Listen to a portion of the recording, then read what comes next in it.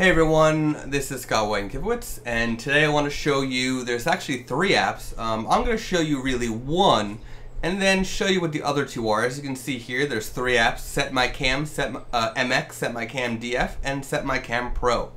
I'm going to open up SetMyCam Pro, or SetMyCamera, and you'll see here that there's a bunch of different things. So if you go through this information, you can see that there's how to use the app for depth of field, or field of view, or what's the motion information. So you got all the, right away you have the information about this app that, you know, if you never used it before, this is going to come in handy.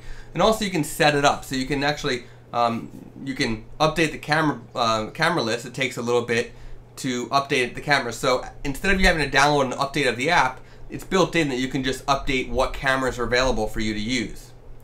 Okay, so that's pretty neat. So let's hop into, let's hop into setup, and I'm going to choose my camera, which is actually the Nikon D800. Now, then I'm going to, after that's selected, go over to the depth of field. Now, what's nice is you can actually set up what kind of lens do you have. So let's say it's a 24mm, and I'm at f5.6. and my subject is 6 feet away. It tells me that near focus is 3.9, my subject is at 6 feet, and the far focus is actually 12.8. So the furthest I can focus with this lens is 12.8. To get the best possible focus with the 24mm at f5.6, I can back the person up to 11.2 feet and have the best possible focus. Let's say you're using the 85mm lens. This is a very popular lens, using an 85mm lens at f1.8. Very popular lens. The hyperfocal distance is actually 443 feet, which is pretty crazy at f1.8, but who's going to be using it at that? So you actually want to go, let's say, at f8, 99 feet. Now that's a pretty crazy distance. So, but you get the idea. This is going to be able to tell you some depth of field information about your lenses very easily.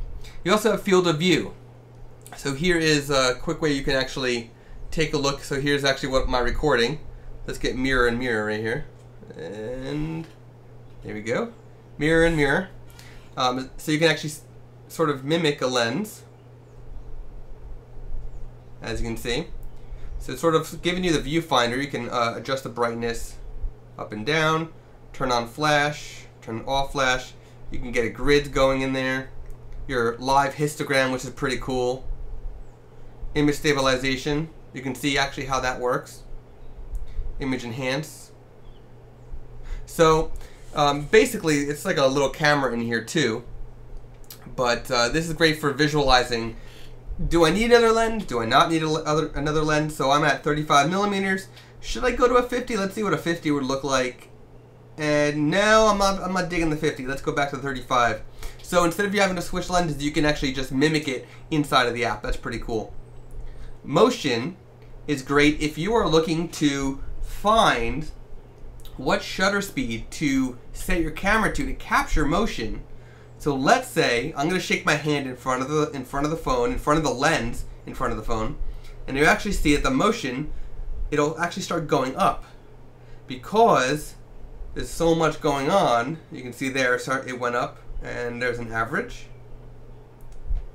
So it's going to tell you that the faster the objects, the faster your shutter speed is going to have to be. So if you've got a car driving by and you're trying to capture those, instead of you having to figure it out, you know, just by trial and error, if you don't already know, you can just load this app and give it a try and see what, you know, the actual movement based on the actual speed, what it needs to be for your shutter speed. And you can actually change your focal length, so because that'll also help determine everything. So there you go, that's that one.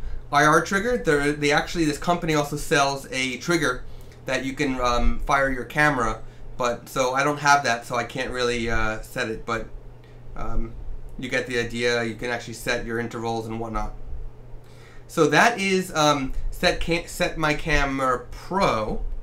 Now if I go into MX, you'll see that it's just a limited version. So I have depth of field, field of view, motion, and that's it. Okay, so it's got a limited amount of options in this version. And then if I go to SetMyCam DF, again, depth of field and field of view, it has even less. So it really depends on what you're going for. Do you want the full settings? Do you want just some of them? Do you want some of the others?